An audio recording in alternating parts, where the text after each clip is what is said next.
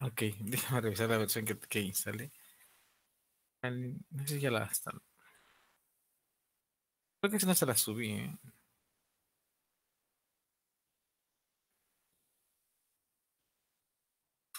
A ver, a ver, a ver.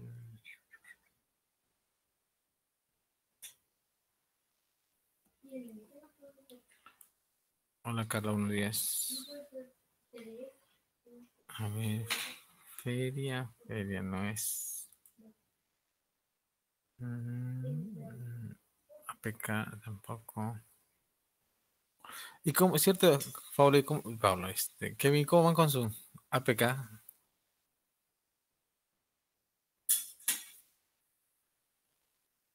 Bien. ¿Ya lo probaron que funcione con ello? Solo nos falta cambiar unas consultas, pero pues ya estaba funcionando desde un principio. Ok. Ya tienen los términos y condiciones.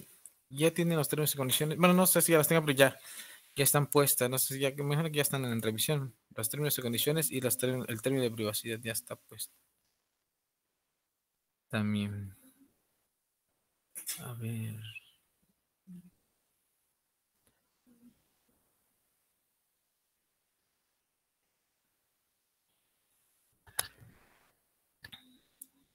Considero que solo les falta una cuestión de formato de, de contacto o algo por el estilo. En algunas cuestiones no se tengan problemas. Creo que eso podría faltar. No sé si esté.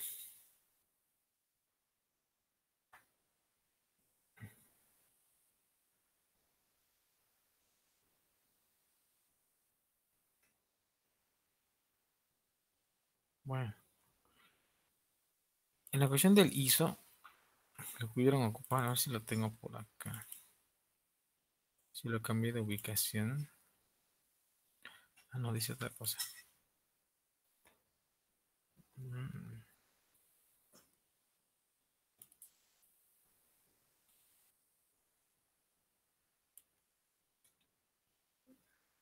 Déjame revisar la versión que instalé. Ay, y ya pues se lo subo yo creo para que no tengan problemas, pero se supone que era la versión más actual que estaba en la página del Kali Linux que podían a lo mejor instalar. O sea, yo esa ocupé y no tuve ningún problema. Ahí está, acá ya lo encontré. Ok, permitidos. ¿Qué característica tiene tu computadora? Yo instalé fue esta, te voy a pasar acá. Edwin Cruz Aguilar. No olvides. Porque yo instalé. Profe, Mande, Isaac, buenos días. ayer no pude hacer la tarea que dejó. ¿Aún se puede subir? Sí, ya va a ser esta última tarea y la siguiente que les voy a dejar ahorita para que ya con ello vayamos a hacer la cuestión de su promedio. Acuérdense, sí, pero ya tareas más atrasadas, pues ya no, porque ya no voy a regresar a calificarlas y se los había comentado. Sobre todo, pues los que están acostumbrados a primero a subir tareas a destiempo y segundo todavía a reclamar su calificación, que porque otros de sus compañeros sacaron más alta calificación. Entonces, igual, o sea, ya cada quien sabe perfectamente lo que hace y lo que no hace y en el tiempo que necesita. Profe, quiero mi 10. Ok. No, sobre todo, ¿eh? Hey, ¿por qué no tuve 10? No, bueno, a todos les he dado chance, pero pues también, ¿no? ¿Quién está de seguirles? Creo que sí. Isaac, ¿no?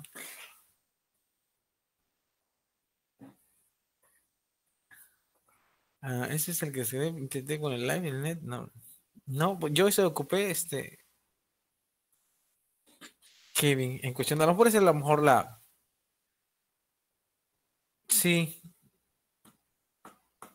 en la cuestión del espacio. Ok, bueno, vamos a avanzar porque hoy me interesa que termine su cuestionario. Voy a tratar de ocupar un tiempecito en la cuestión de lo que me falta. Faltan igual varias personillas en cuestión de poder entregar. La otra vez les estaba diciendo, en la cuestión de su investigación de ISO, bueno, una parte pues se supone que es cuestión pues también de investigarlo y hacerle un poquito, pues no sé, la labor, me parece, de la cuestión a lo mejor de poder revisar pues algunas páginas, otros sitios o algo por el estilo. Se me estaba olvidando la cuestión de poder también permitirles, no sé si ya les dieron los accesos a las páginas, no a las páginas, a la biblioteca virtual, me parece que no sé si se los han pasado a los jefes de grupo o algo para que para que pudieran entrar y pudieran a lo mejor pues tratar de investigar también en la cuestión, la cuestión de las bibliotecas virtuales, porque muchas veces y muchas cuestiones las traemos a lo mejor solamente de internet y también algunas que son pues reales y otras a lo mejor que no tanto. Pero pues también es importante en cuestión de esas fuentes, sobre todo trabajarlo, ¿no? Y creo que ya les hicieron, no sé si les hicieron saber, ¿no? Creo que en cuestión de lo que se hizo en la parte de la certificación de la universidad, o en este caso específicamente la carrera de ingeniería en software, pues ya está certificado. No sé si ya se los dieron a conocer, o si no, pues ya se los adelanté. Pues está bastante bien en cuestión de, ahora en la cuestión del plus, por llamarlo de alguna manera, pues ya forma parte, ¿no? De la universidad en cuestión, ¿no?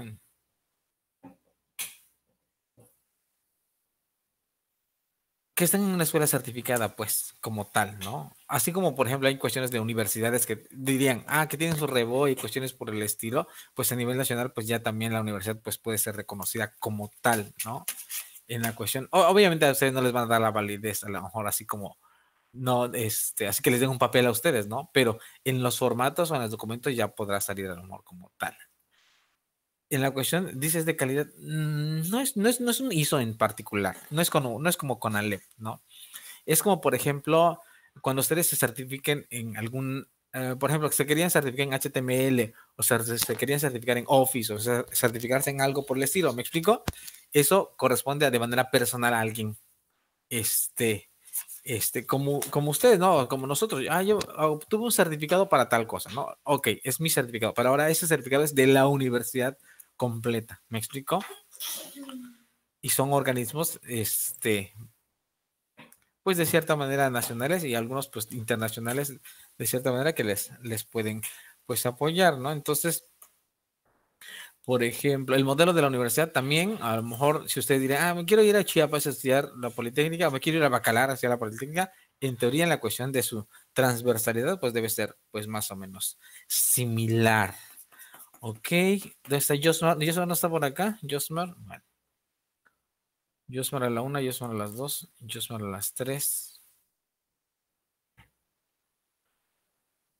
Ok, la clase anterior veíamos la administración de la información, la gestión de la información y la autenticación o la autentificación de la información en cuestión de diferentes, a lo mejor, estilos bueno, comprender prácticamente las cuestiones, a lo mejor, de cómo se identifican a cada elemento y cómo, pues, en algún momento tendría que ser necesario dentro de sus propias aplicaciones. Para terminar parte de esto y que me interese también que ustedes pues puedan comprender en la cuestión de seguridad para su para su propio sistema, pues hay también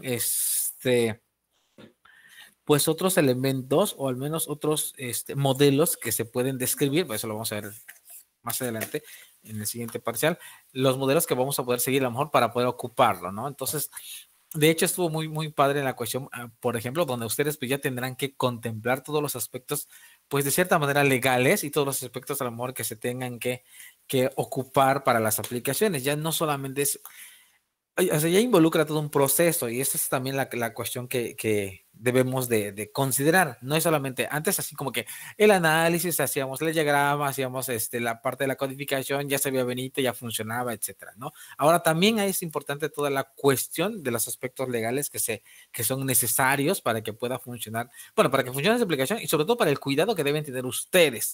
Por ejemplo, en algún momento en la cuestión de cuándo les ceden la aplicación, cuando la aplicación, por ejemplo, necesita de ciertos lineamientos que se deban cubrir para que pueda, primero para que pueda funcionar y segundo para que pueda ser utilizado. ¿Por qué? Porque también hay otros aspectos, como por ejemplo derechos de autor, como por ejemplo la cuestión a lo mejor de poder afectar a alguien por utilizar una información sensible, etcétera, etcétera. Entonces, eso también hay que contemplar que hay organismos nacionales y otros internacionales que verifican ese tipo de situaciones y que también debemos de contemplar. Entonces dirían ustedes, ¿podemos ser todólogos en esta situación? Pues no, pero al menos es para que ustedes tengan toda la cuestión a lo mejor donde podemos decir, ustedes proponen, ustedes a lo mejor consideran que, etcétera, etcétera. ¿Cierto? ¿Sale? Entonces, para que ustedes puedan contemplar que hay que todos esos aspectos se deben de considerar, ¿no? Entonces, para que no solamente así como que, los voy a contratar para poder hacer un punto de venta y vendo mi punto de venta en 5,000 pesos y se acabó. Porque no es así. Entonces, ustedes ya van a tener el estatus ya de ingenieros en software y entonces, pues, eso se tiene que ver, ¿no? Se tiene que demostrar en esa cuestión, ¿no? No solamente es así como que, bueno, pues sí, hay otras modificaciones que se pueden hacer y ya, ¿no? Creo que debemos que pensar en todo lo que pueda resultar y que pueda funcionarles para sus aplicaciones.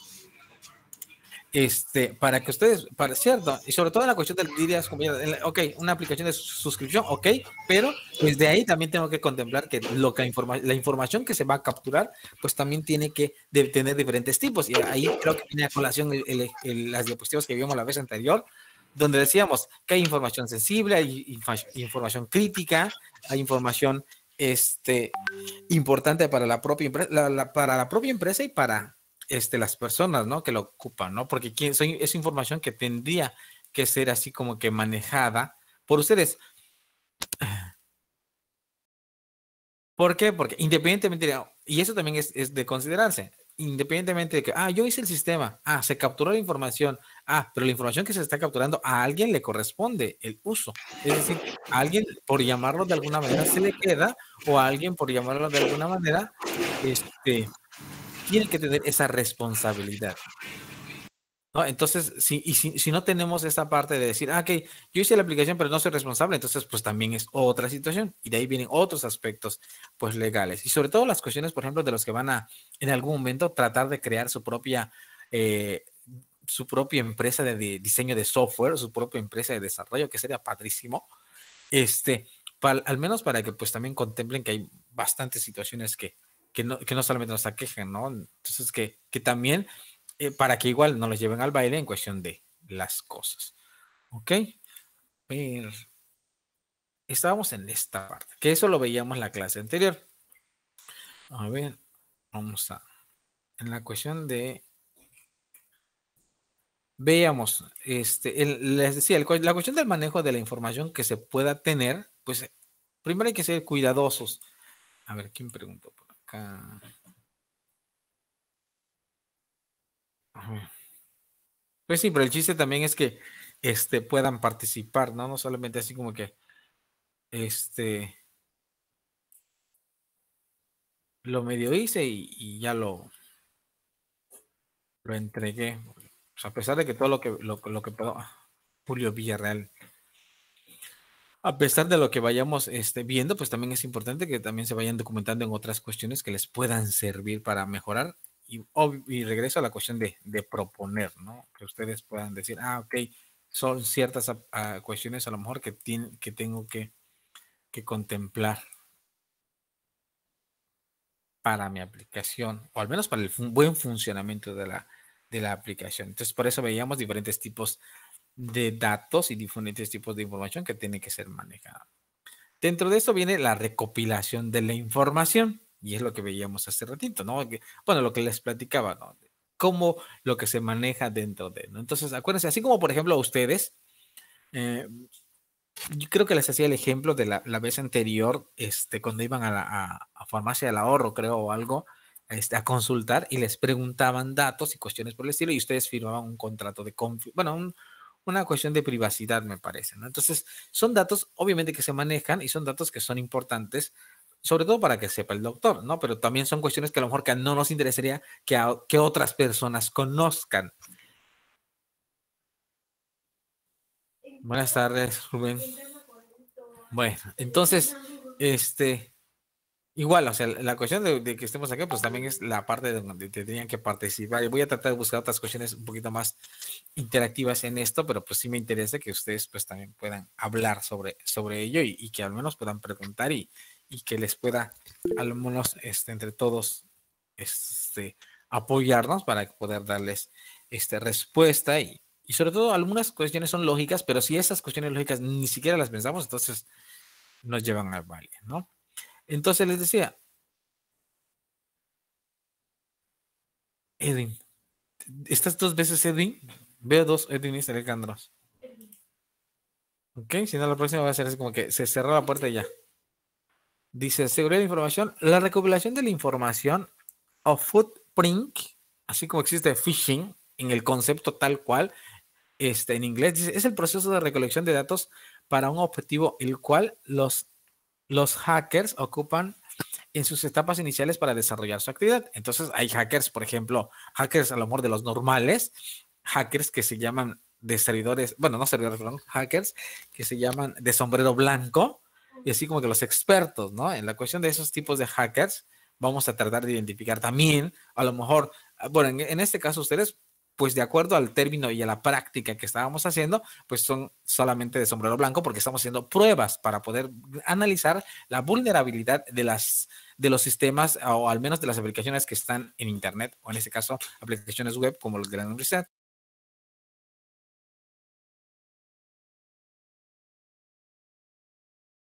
¿Sale? Entonces, así como menciono, tratar de identificar los diferentes tipos. Hay bastantes conceptos en esto, pero al menos hackers de sombrero blanco, tratar de identificar las diferentes vulnerabilidades que se puedan tener en las aplicaciones. ¿Ok? Entonces, creo que de aquí viene la cuestión también, ok, pues vamos a pensarle también.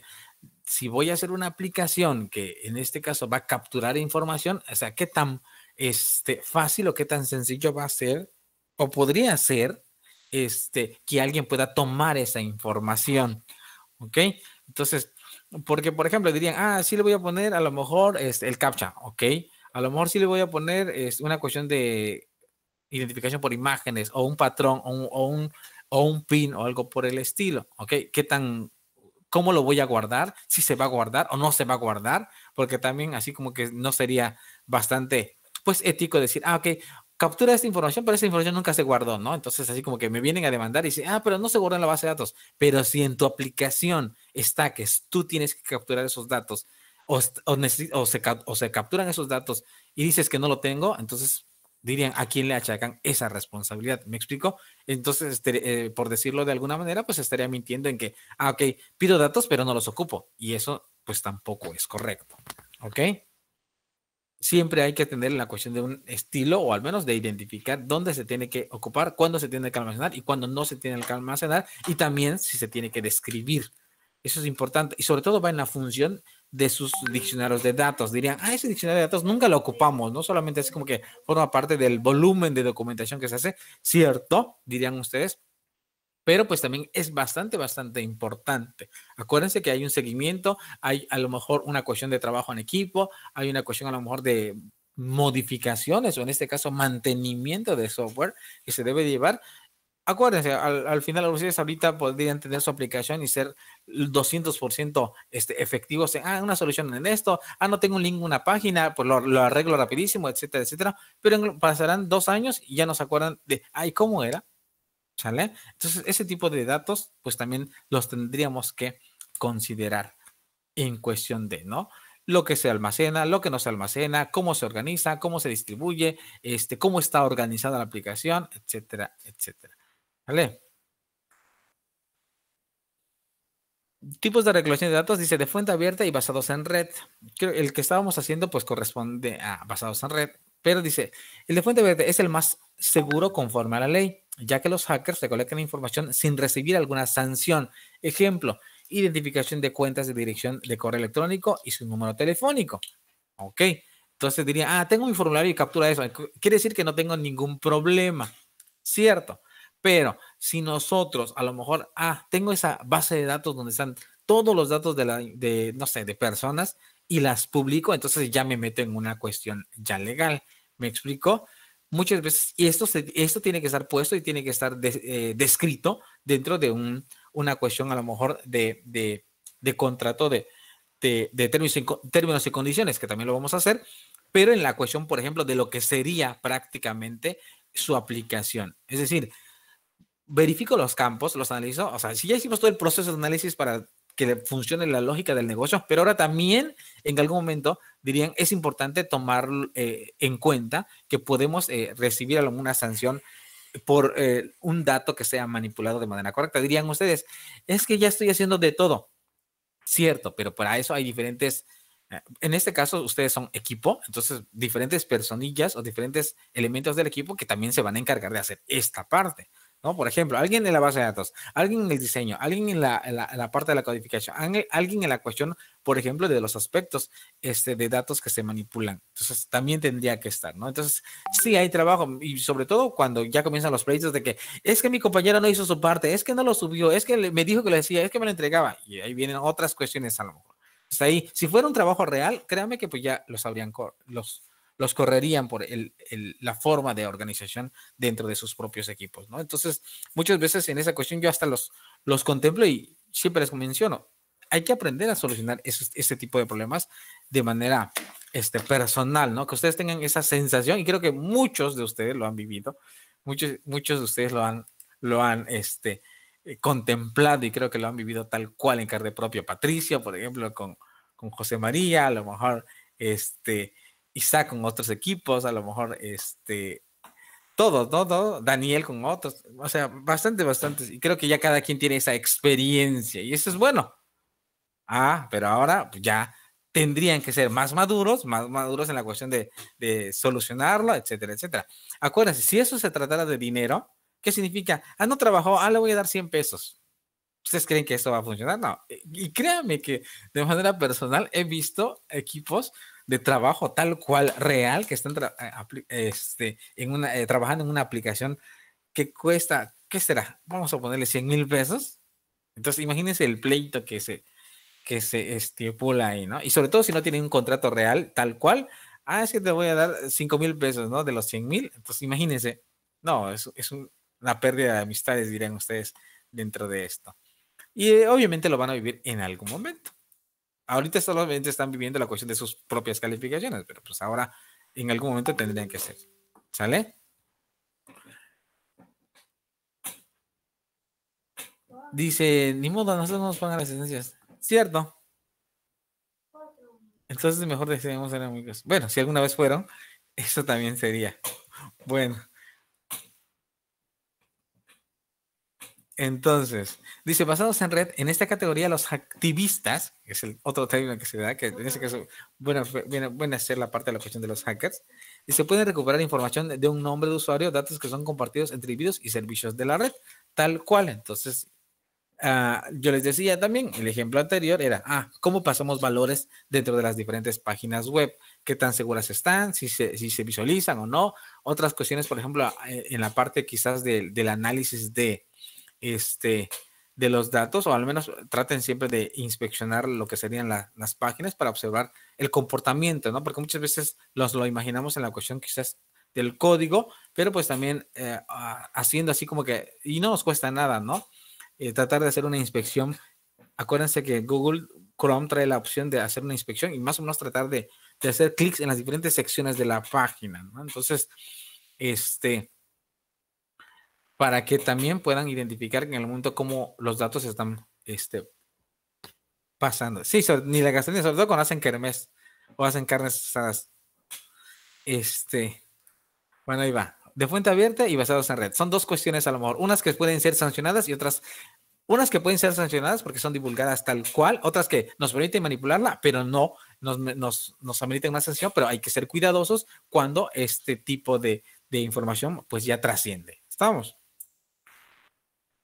Dice, seguridad de información, interrogación del sistema de nombres de dominio. Si ustedes se acuerdan, ya en el ejercicio, bueno, en el ejemplo que veíamos la clase pues anterior, veíamos a lo mejor quizás con un nmap donde simplemente colocábamos el nmap y colocábamos el DNS, que en este caso era upecro.edu.mx, y nos salía más o menos la cuestión de la información del nombre del dominio, de quién lo tenía, o al menos la empresa o los diferentes servidores a donde tenían que hacer los saltos. En el término de redes no se llaman saltos, un trace route, me parece, dentro de cómo está organizado, ¿no? Entonces, dice, es la solicitud que se hace al servidor DNS para obtener nombres de ellos, en este caso los equipos de los usuarios y direcciones de red de red potenciales para como sistemas objetivos, ¿no? En algún momento podría entrar de acuerdo al nombre.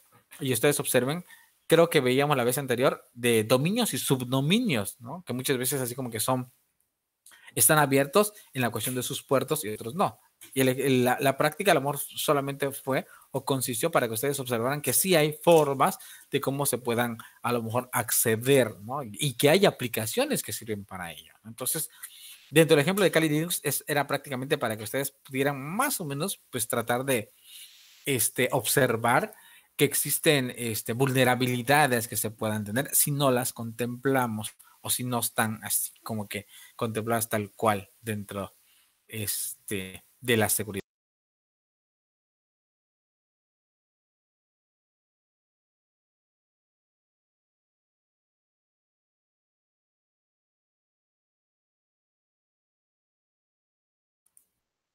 Ok, bueno, entonces a lo mejor, bueno, en la cuestión del ejemplo, pues nosotros a través de una aplicación colocamos simplemente el nmap, la dirección URL, y automáticamente pues podríamos retornar y regresar todos los las diferentes rutas que se establecieron. Entonces, uno puede ser una cuestión de cómo nos pueden atacar a través de... Bueno, la otra parte, entonces les decía, una cuestión de irrupción de la cuestión del ataque, o al menos de la obtención de la información, es a través de la interrogación de los DNS, que es simplemente identificar las diferentes rutas por donde el servidor puede estar y los diferentes puertos que puedan a lo mejor tener. Es que le hago clic y se cierra esto. Técnicas, dice ingeniería social. Este es un concepto bastante importante y creo que lo veíamos también, y es importante que ya lo tengan como tal. Dice, usa el engaño para manipular al individuo para divulgar su información personal y confidencial con propósitos de fraude. Y muchas veces lo observamos en la cuestión de teléfono y chat en línea. Y si en algún momento, por ejemplo, y eso sería bastante bueno en la cuestión a lo mejor de que sus aplicaciones que puedan desarrollar ahora, si van a colocar una cuestión a lo mejor de web, ¿por qué no colocar la cuestión del chat en línea? ¿Sale? No quiere decir que voy a obtener la información y las voy a capturar como tal, sino que podría ser otra cuestión, pero muchas veces ese tipo de bots que se pueden establecer, y eso lo van a relacionar con lo que sería su materia de inteligencia artificial, pues a lo mejor dirían ustedes, a lo mejor capturo el dato, ¿cierto? Y puede ser bueno para la propia empresa, pero pues también muchas veces a nosotros nos pasa. Es decir, entramos siempre a páginas donde simplemente automáticamente alguien nos contesta y decimos, mira qué padre, ¿no? Y nos van preguntando, pero ahí va mucho en función de el tipo de pregunta. Si en la pregunta que se haga tiene una palabra que corresponda al bot o que corresponda, por ejemplo, al no a la política, al término, perdón, que se ocupe dentro del sitio como tal. Por ejemplo, si estoy hablando de muebles, pues en algún momento tendría que tener alguna cuestión de muebles. Me parece que, no sé si fueron ustedes los que hicieron un sitio de muebles en algún momento. Pero, por ejemplo, si alguna cuestión de ese tipo, pues, ¿qué palabras podrían ser las importantes? Como si fueran los AdWords, muebles, precios, buscar, todas esas cuestiones de palabras que se pueden aprender por el bot, o al menos que el software lo pueda aprender y le pueda servir, puede ser correcto. Pero muchas veces a través de eso nos obtienen los datos también, ¿no? Entonces, ¿qué significa? Diría, no solamente así como que me enamoran por el teléfono, no. Son cuestiones a lo mejor donde automáticamente ese tipo de información se puede, pues, obtener. Motores de búsqueda web, dicen motores web que usan para buscar información sobre compañías, personas y servicios. Entonces, igual, pues eso es bastante común, ¿no? En cuestión de lo que ustedes puedan a lo mejor estar investigando por internet y buscando por internet. Muchas veces de ahí sabemos cuestiones a lo mejor que quizás no se publican sobre todo a lo mejor en sitios, ¿no? Y eso también va mucho en función de lo que ustedes pues realizan y suben a sus propias redes, ¿no? Entonces, y yo les decía, anteriormente, decían, los van a contratar y hacen una entrevista. Ahora, bueno, a través de, por esta pandemia, dirían ustedes, ahora muchas de las entrevistas también se hacen por videollamadas, y muchas entrevistas también se hacen a través de Facebook, y muchas entrevistas pues también se logran cancelar porque la información que está puesta o que ustedes mismos postean sobre ello, pues también es correcta. Y dirían ustedes, esa es mi información personal, cierto, pero si esa información no está bien puesta o está mal interpretada o simplemente porque suben lo que se les ocurre, pues igual, ¿no? Entonces eso lo platicamos anteriormente. Y redes sociales, plataformas web para construir perfiles y llegar a ciertos datos usuarios, lo que decíamos hace un momento, ¿no? Lo que ustedes publican, pues también tiene que ser en la cuestión de cuidados. Hay muchas cuestiones a lo mejor, ¿no? En la cuestión de ingeniería social, motores de búsqueda, redes sociales, la cuestión sobre todo, por ejemplo, en cuestiones más temibles, algo que se llama la cuestión del grooming, cuando ya involucra otros tipos de cuestiones, a lo mejor donde ya las personas mayores se hacen pasar por niños y hacen otro tipo de cuestiones. Entonces también eso es importante. Ciberbullying, otras cuestiones a lo mejor que también se pueden establecer, que a lo mejor dirían, no están vulnerando a lo mejor la cuestión de mi seguridad, de mi sistema, no, pero pues a través de la información que se puede tener, se puede llegar a otros aspectos a lo mejor que puedan afectar al sistema. Dirían ustedes, pero mi sistema solo capturó el usuario y la contraseña o solo capturó el correo electrónico. Pero sí, si, por ejemplo, a través del correo electrónico que se capturó y ese correo electrónico corresponde, por ejemplo, a un niño y ese niño y el correo electrónico se publicó automáticamente, si otras personas obtienen el correo electrónico y publican otras cuestiones para el niño, automáticamente estamos en un problema legal por la cuestión de cómo se obtuvo el dato. ¿Sale? La recopilación de información se divide en 7 pasos. La primera dice, reunión de la información disponible de la compañía y sus capacidades computacionales. Igual, muchas veces, de acuerdo al sistema, podemos comprometer a la empresa donde nosotros estamos trabajando. ¿Ok? Reconocimiento de las direcciones de red disponibles. ¿Ok? Si va a funcionar por internet, pues va a existir, a lo mejor tendríamos que conocer a lo mejor también ciertos aspectos legales, sobre todo en la cuestión de las normas de México, pero pues si funciona dentro de nuestra propia intranet, pues ahí tendríamos que establecer la cuestión de las políticas que se necesitan para poder trabajar con su sistema. Identificación de los equipos de los usuarios.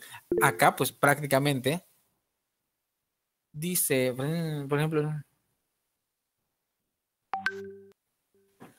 perdón, no leí.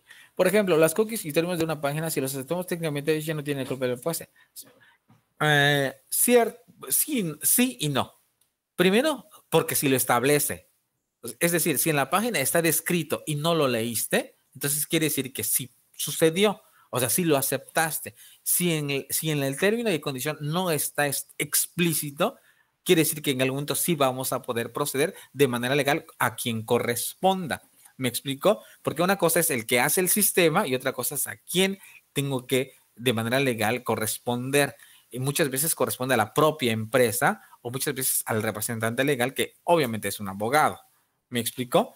Entonces, pero muchas veces también hay que tener cuidado porque si en el término no está explícito, pues muchas veces también la cuestión del problema va sobre el propio, de quién hizo la página. ¿Me explico? Muchos dicen, quien lo hizo es el dueño.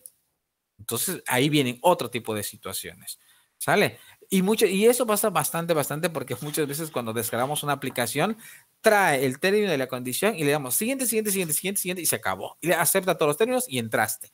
¿Cierto? Pero muchas veces ahí está, como diría Cantinflas, el detalle, ¿no? De la cuestión de lo que sí a lo mejor estaba estipulado y no se contempló. Pero por eso es importante que ustedes también los conozcan, para que al menos en alguna cuestión ustedes pues puedan apoyar y puedan también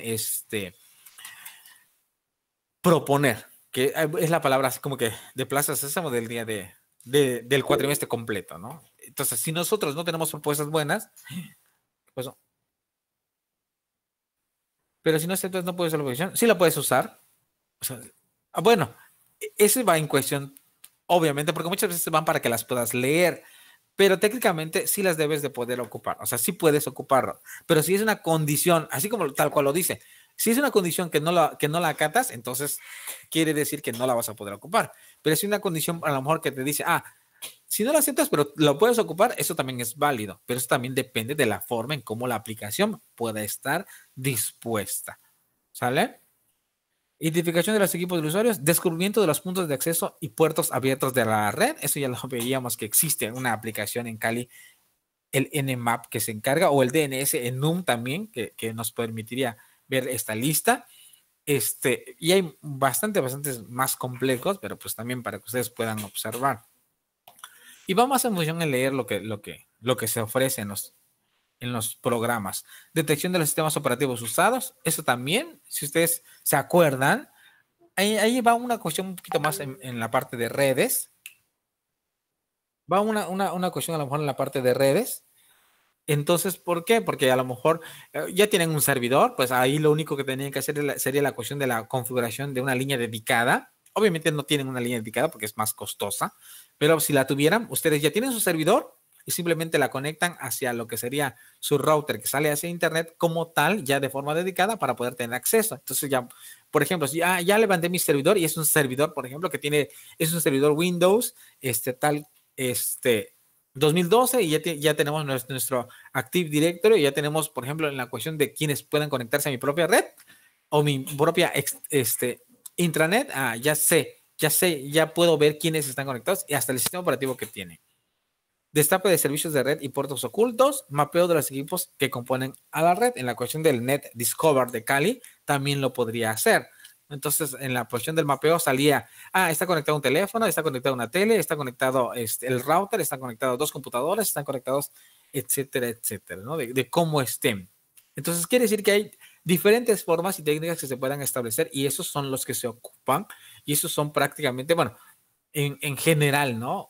A lo que voy y a lo que me interesa pues llegar es el término como tal, ¿no? Que ustedes pues traten de identificar que existen diferentes factores de riesgo, en este caso en la cuestión de seguridad de los programas, de las aplicaciones, de su software, de su aplicación elaborada, de su sistema como tal, de informático como tal, etcétera, etcétera. Entonces, dentro de este tipo, pues también nosotros tendríamos que comenzar a hacer diferentes mecanismos de seguridad, que unos pueden ser, así como por ejemplo existe mantenimiento de computadoras, mantenimiento, ya sabemos que hace un mantenimiento preventivo, ya sabemos a lo mejor que hace un mantenimiento correctivo.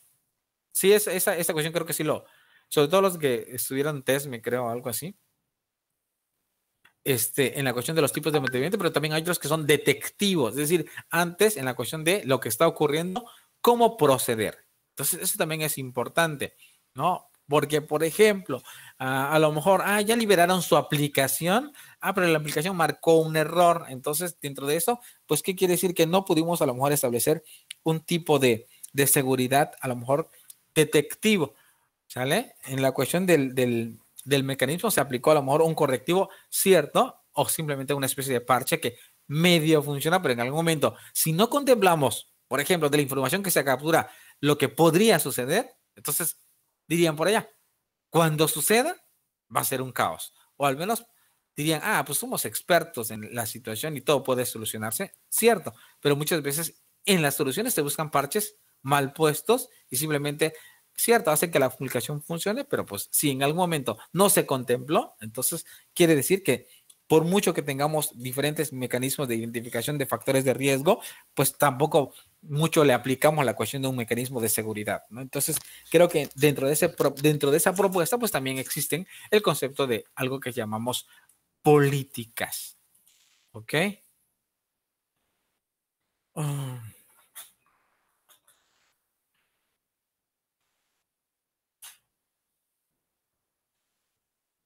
Y aquí viene este concepto que les mencionaba, que son bastante a lo mejor sencillas. ¿Dónde está? Ok. Sí, son fáciles, pero al menos también contemplarlos, ¿no? Contemplarlos en cuestión de que, las tiene que presentar primero. Aquí está. Contemplarlos.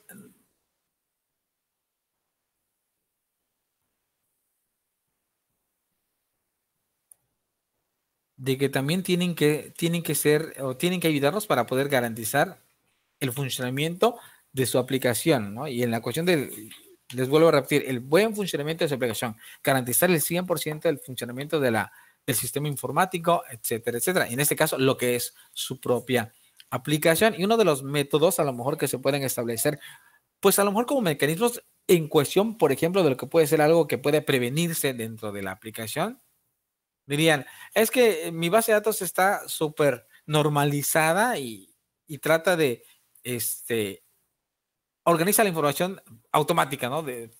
Por sí solo, dirían ustedes. Cierto, pero si esa información, por mucho que esté organizada, está mal capturada, está desorganizada, o cuando se capturó, no contemplamos que capturaran minúsculas y mayúsculas, no contemplábamos que podían colocar, se podían brincar los arrobas de los correos, no contemplamos a lo mejor, que ni siquiera se puede, ordenar, ¿no? Entonces creo que son situaciones que en algún momento dirían, es cuando viene otra cuestión, diría, por ejemplo, mucho, y lo observaban en sistemas, por ejemplo, como CRMs en algunas empresas donde se captura la información a través de una consola MS2, porque son bastante información y creo que las empresas no pagan porque las personas se pongan en Facebook. Entonces, sus consolas son de tipo, sus aplicaciones son tipo consola y se capturan como tal.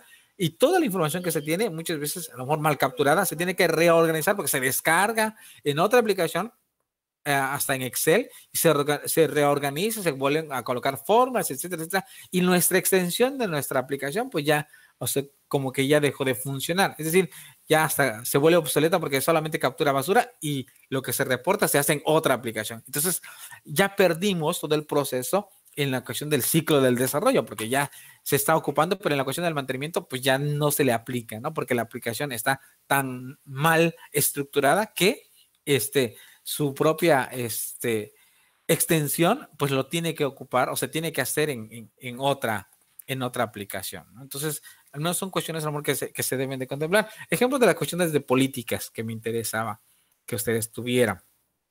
¿Qué son las políticas? Dice, son un conjunto de reglas promulgadas por la empresa u organización. Y aquí vienen también ustedes que también pueden proponerlos en cuestión, por ejemplo, ¿por qué no establecer, no sé, en la cuestión de la captura que sean en mayúsculas? Dirían, pero no es una política que yo pueda tener o es una política que yo pueda hacer, pero sí la pueden programar para que sea en mayúsculas. ¿Me explico? Porque imagínense una base de datos donde esté mayúscula, minúscula, que alguien escribió mal, etcétera.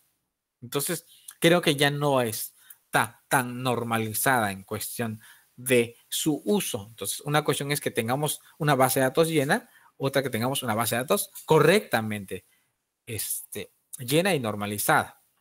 ¿Sale? Entonces, son conjunto de reglas promulgadas por la empresa o organización para asegurar que todos los empleados que usan sus sistemas informáticas las acaten según sus prescripciones de protección.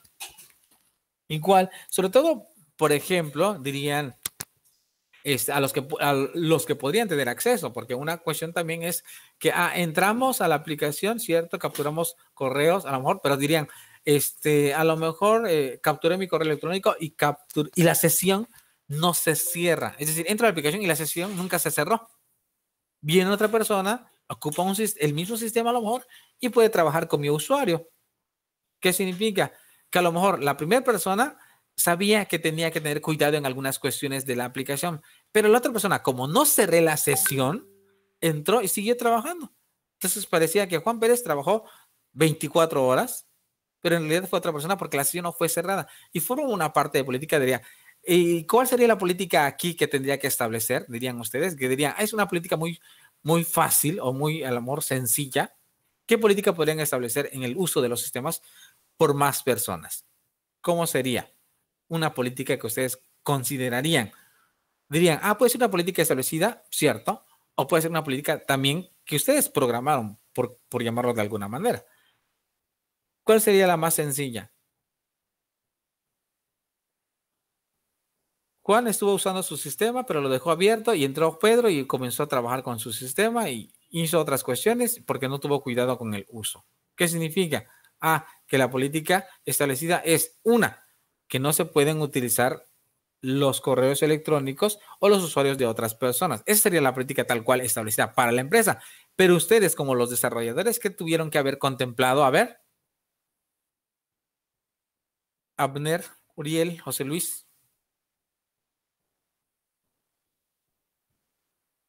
Profe, ¿puedo opinar yo? Sí, Alexis. Ok, una política que podría ser también sería el límite de tiempo de un usuario inactivo. Establecer, Cierto. Sí, dime, Alexis.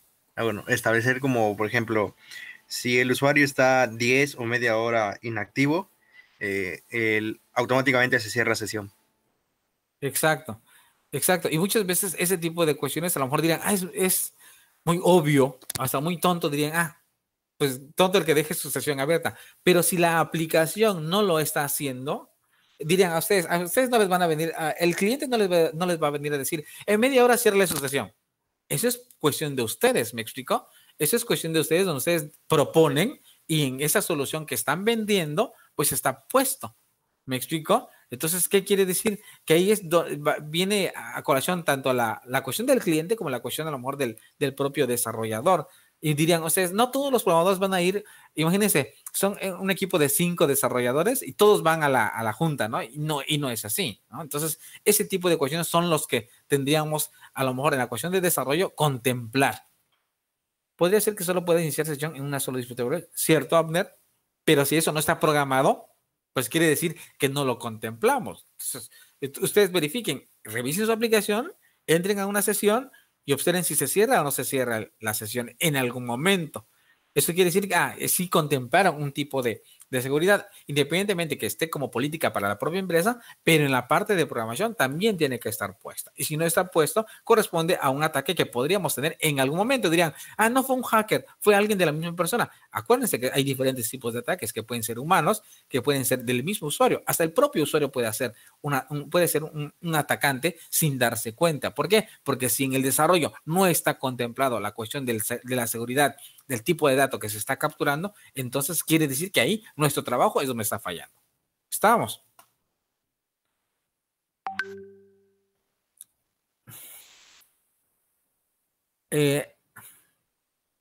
Ok, luego diré, se emociona nuestro.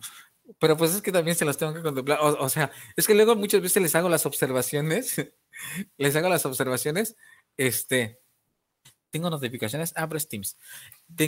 Tengo a lo mejor las observaciones que pues les hago y a lo mejor dirían, es que me solo molesta para poder hacer otras cosas. Y no es así. O sea, créanme que son cuestiones a lo mejor que algunas veces pues son vivencias, dirían ustedes, y otras a lo mejor pues también, ¿no? En cuestión de que no les vaya a suceder, ¿no? Eso es como que dirían, ¿no? Como la cuestión de los papás y los hijos, ¿no? Muchas veces la cuestión a los hijos les dicen, qué hacer y qué no hacer en algún momento. ¿Por qué? Porque muchas veces, pues, ha sucedido. Así como cuando les decía a su mamá, cuando eran pequeños, no metas tu dedo ahí en el enchufe y ahí van a meter su dedo y les pasó y ya no lo volvieron a hacer, ¿no? Entonces, pues igual, no dirían, pues espere que nos pase. Pues no.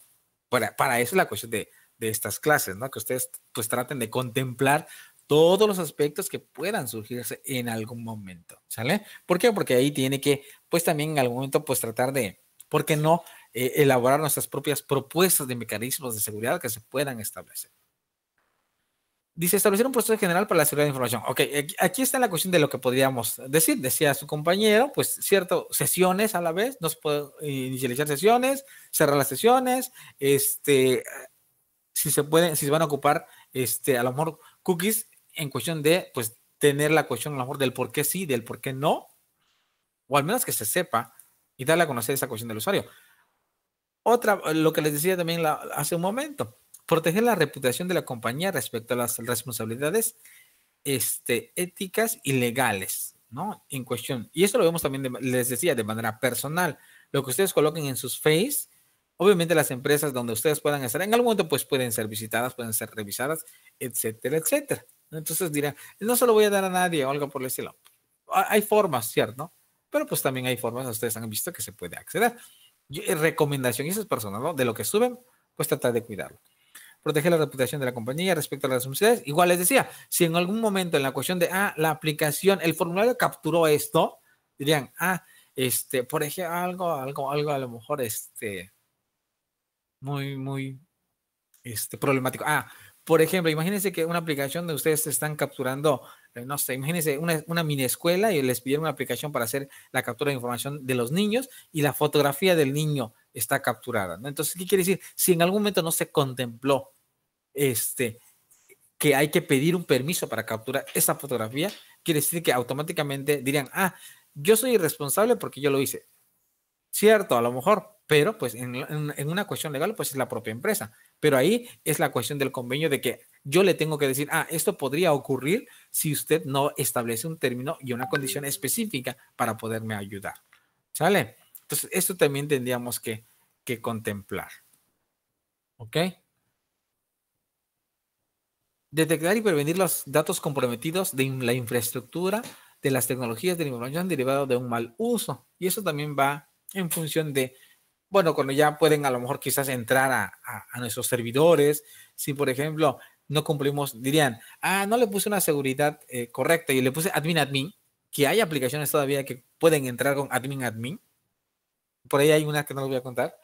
En cuestión de admin, entra y ya funciona tal cual como administrador también, pero pues si en algún momento no lo contemplamos y a través de ello pueden entrar quizás a través de un puerto, quizás simplemente para modificar, con modificar la cuestión de la base de datos, dirían, no entraron físicamente a destruir mi servidor, pero pues sí, a lo mejor entraron y dañaron a lo mejor la base de datos, entonces también, cierto, los routers de internet dirían aparición. Ok, entonces también contemplar ese tipo de cuestión de, ok, ¿por qué lo tengo que crear? Dirían, yo las tengo que hacer como tal, a lo mejor no como tal específicamente, pero sí apoyar en la cuestión del poder armarlo, ¿no? Porque pues en cuestión de esta materia, pues de eso se trata, que ustedes puedan tener todos los aspectos que puedan ser ocupados o mal ocupados por alguien, y que puedan estar dañando tanto a ustedes mismos, ¿no? Yo creo, la cuestión creo que más me interesa es que ustedes mantengan toda la cuestión de protección de lo que elaboran, ¿no? Porque muchas veces dirían, pues solamente es una aplicación que era para una escuelita y shalala, pero pues en algún momento no sabemos el uso que se le dio a esa aplicación, ¿no? Entonces, es como por ejemplo, ahorita ya se abrió un portal, solo se abrió un portal para lo de las vacunas, ¿ya la vieron? ¿Ya entraron? ¿Ya navegaron en ella? Ese portal, por ejemplo, diría, funcionó la primera hora y las dos, y las siguientes horas ya no funcionó por el número de usuarios que entraron para poder acceder y hacer esa conexión. Dirían, es que su base de datos no aguantó. Entonces, pues también tenemos que contemplar cuánto es el tipo de dato y hasta cuándo puede funcionar. Sí, es el de mivacuna.gov o algo así, no me acuerdo.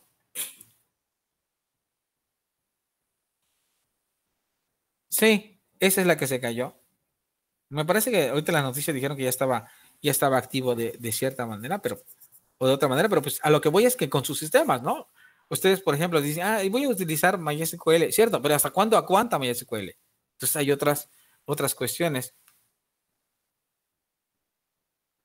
que escriben mal infraestructura. ¿Yo le escribí mal? Infraestructura. Bueno, ok. Cierto. Sí. Después dice, observar los derechos de los usuarios proveyendo mecanismos de quejas y solicitudes. Algo también importante. Dirían, ya hice mi aplicación y me parece, de acuerdo, bueno, no recuerdo cómo era la página de la vacuna.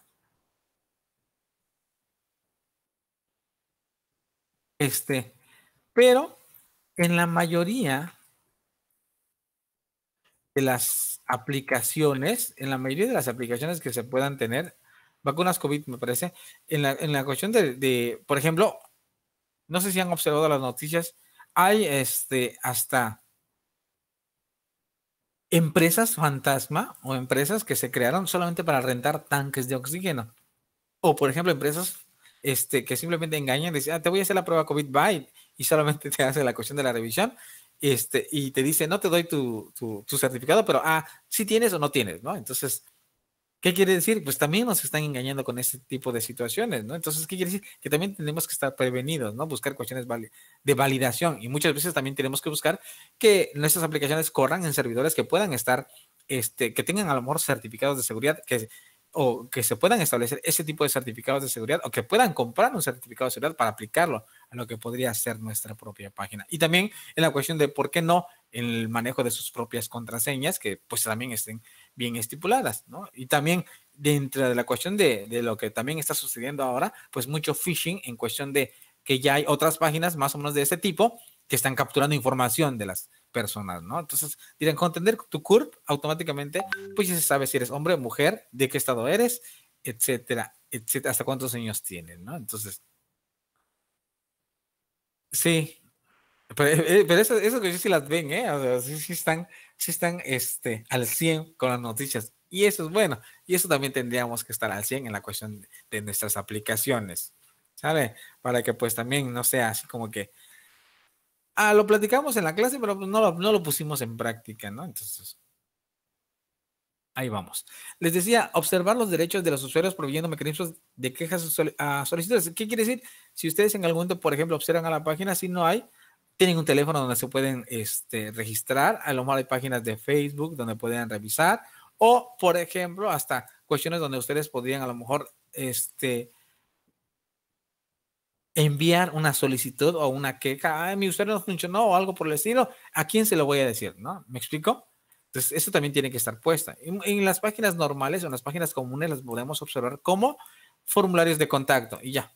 Muchas veces, le escribo en contacto y nadie me contesta.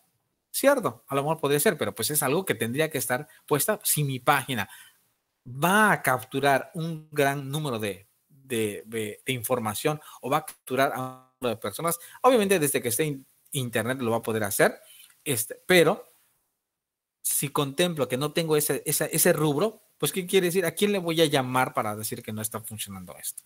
¿Me explico? O sea, no, es muy ilógico que, está mi página y ahora tengo que hablar por teléfono para que funcione, para que me den acceso o cuestiones por el estilo. Todo tiene que ser de manera pues automática.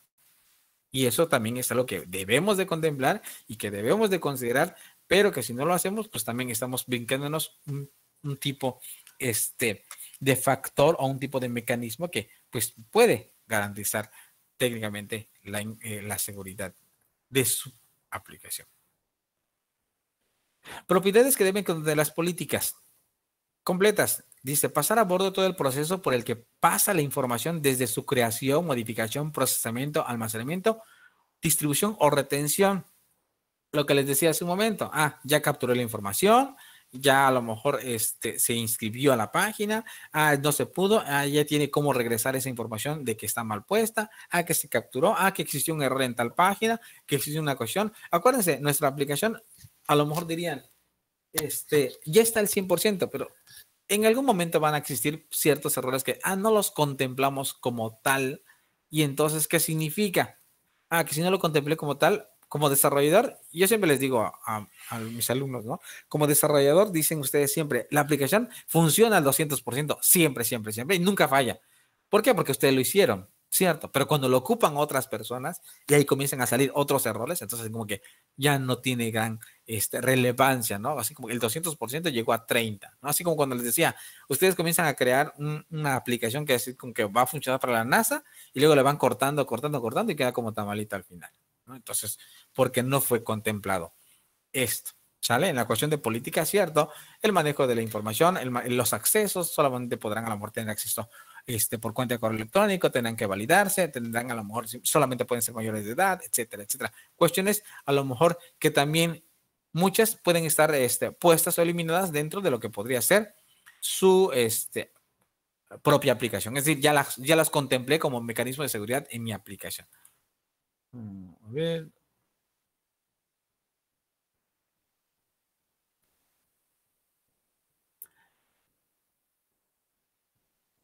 Porque está en el local y ya en el server es diferente.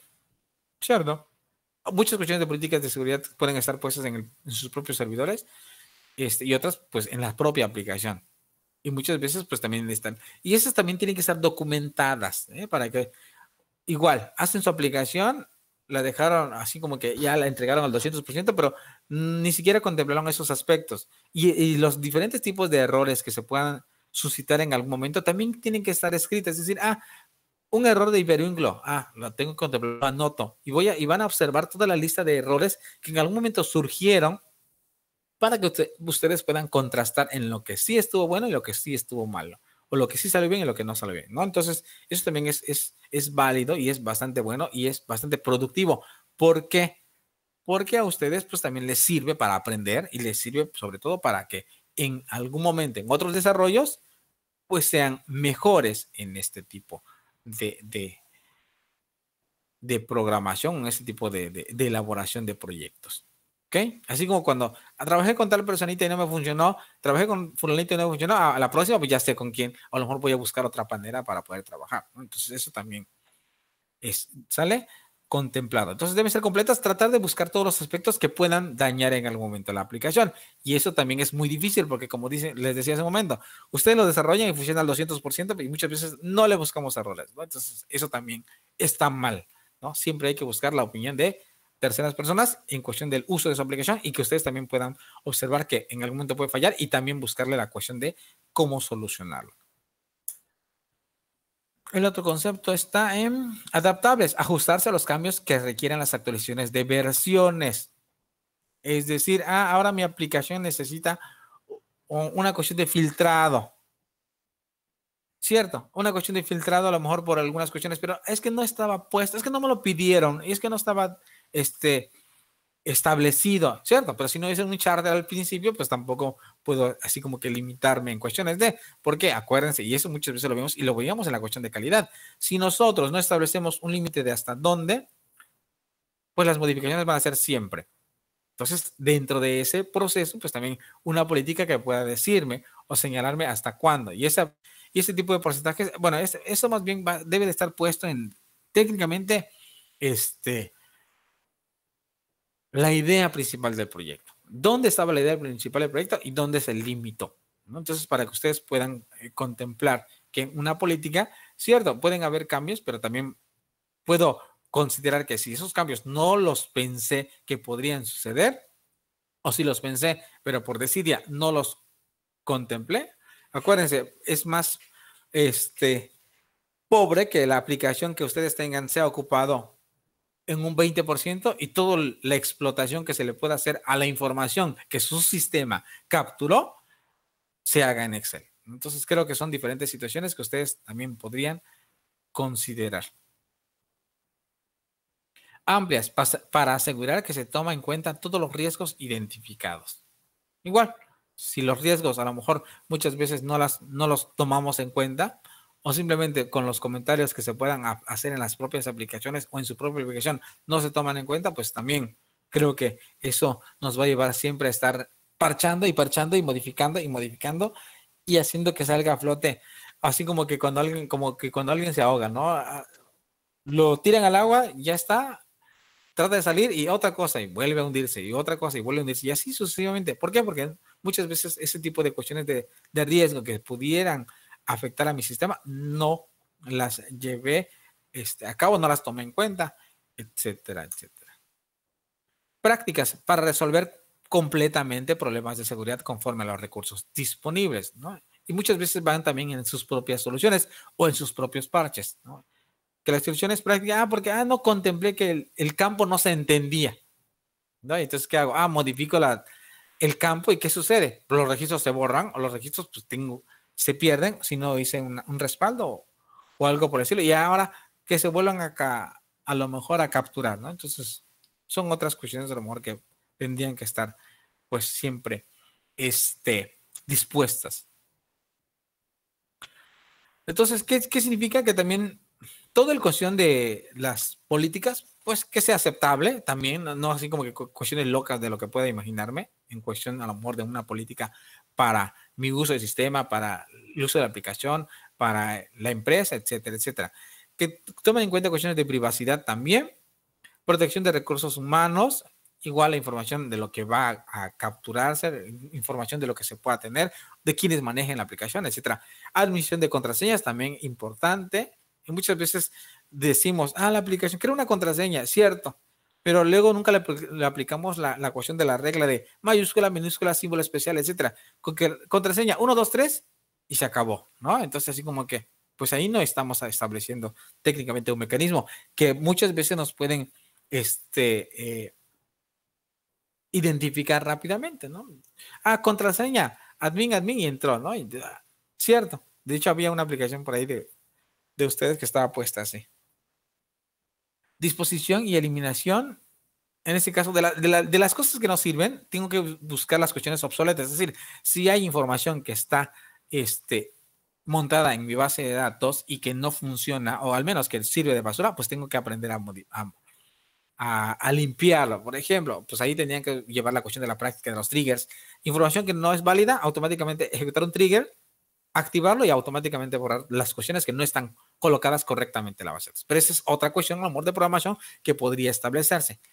Que diría, no me lo pidieron. Pero imagínense una base de datos con millones de registros y voy a buscar 5 registros. Imagínense el tiempo que puede tardar en cuestión de búsqueda de algo que pueda estar mal puesta. ¿Por qué? Porque en la captura del formulario que yo hice al principio, no contemplé que podía capturarse varias veces, que podía capturarse a lo mejor mal, que podría capturarse, etcétera, etcétera.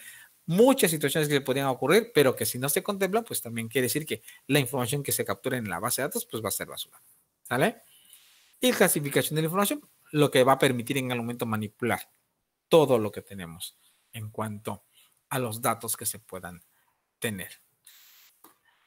La empresa incrementa su productividad. Esa es así como que la cuestión del último que voy a mencionar para que hagan su cuestionario. La empresa incrementa su productividad con la planeación de la protección de sus activos informáticos. Y hablando de activos, está hablando en cuestión tanto de la cuestión de su propio software con la aplicación de su propio hardware. En nuestro caso va más enfocado en los sistemas, mediante el desarrollo y actualización de políticas de seguridad de la información. Y estas se deben implementar con las distintas tecnologías orientadas a este propósito o prácticas a seguir. Y me parece que en el cuatrimestre anterior hicieron una tarea de políticas, ¿no? Donde establecieron políticas de uso de sus aplicaciones. ¿Se acuerdan? En la materia de calidad, para que ustedes puedan, pues, contemplar que en la cuestión de establecer las políticas, pues también forman parte de una buena práctica en el desarrollo o en la ejecución de una cuestión de seguridad en sus aplicaciones. Estamos. Entonces creo que con esto a lo mejor podemos determinar y al menos tratar de comenzar a establecer propias propuestas de aplicaciones, propias propuestas de elementos de lo que vamos desarrollando y también pues invitarlas ya que vayan formando a sus equipos para que puedan comenzar a trabajar en ello y tratar de comenzar a hacer ese tipo de revisiones, porque pues también ahora va a ser así como contemplado ¿no? Entonces, tarea es importante comenzar a hacer el equipo y comenzar a hacer parte de su propuesta, ¿ok? Para que tengamos ya libre la cuestión de la propuesta y una vez que ya la tengamos, pues ya saber, si es válido, si es viable, no viable, y después, bueno, obviamente trabajar en el background del desarrollo y sobre todo resaltarlo en la cuestión de, vamos a aplicar esto en cuestión de seguridad, para que ya tengamos el 100%. Imagínense ya tener completo todo esto. La cuestión de su análisis, la cuestión a lo mejor de sus mockups, la cuestión de su prototipo, la cuestión de su aplicación, la cuestión a lo mejor de sus pruebas y prácticas y obviamente la cuestión de su seguridad garantizada, ¿no? Entonces son así como que en todo el proceso del desarrollo, pues todos van en conjunto y es importante llevarlos a la práctica, ¿no? Y yo siempre les digo, sobre todo traten siempre de documentar lo que ustedes están elaborando. Wow, ¿se ve la playa completa?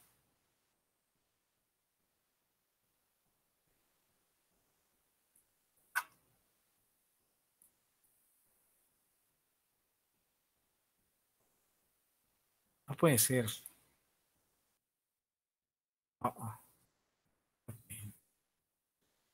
1, 2, 3, 4, 5, 6, 7, 8, 9, 10, 11, 12, 13, 14, 15, 16.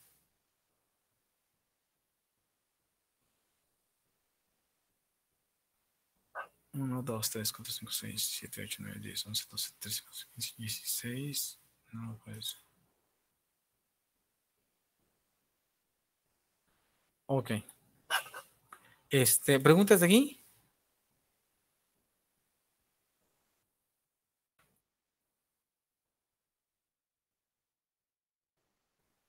Ok. Ya pueden realizar su cuestionario entonces, por favor.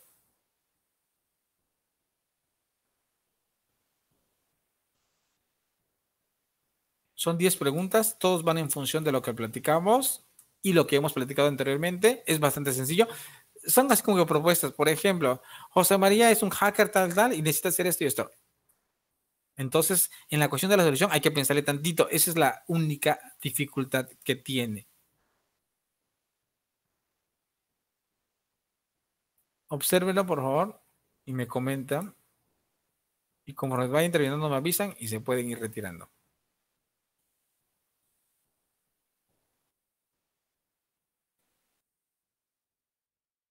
Ya está, Patricio, obsérvalo. Ya debió estar. De hecho, se supone que se activó ya. A ver, X2.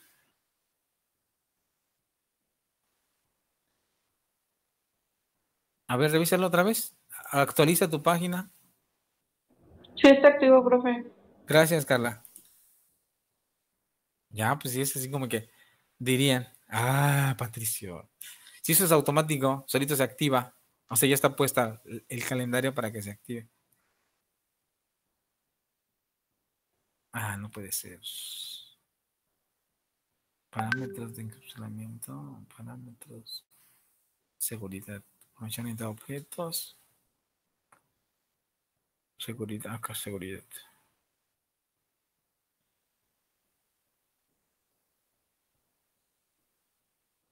Ok, acá vale más. Gracias, Patricio. Muy amable por tu intervención.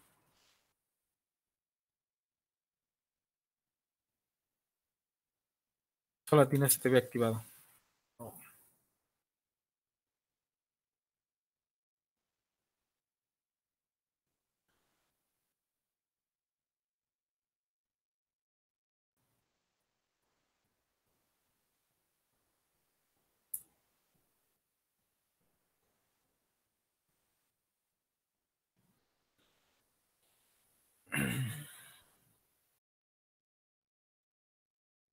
Igual, traten, por favor, de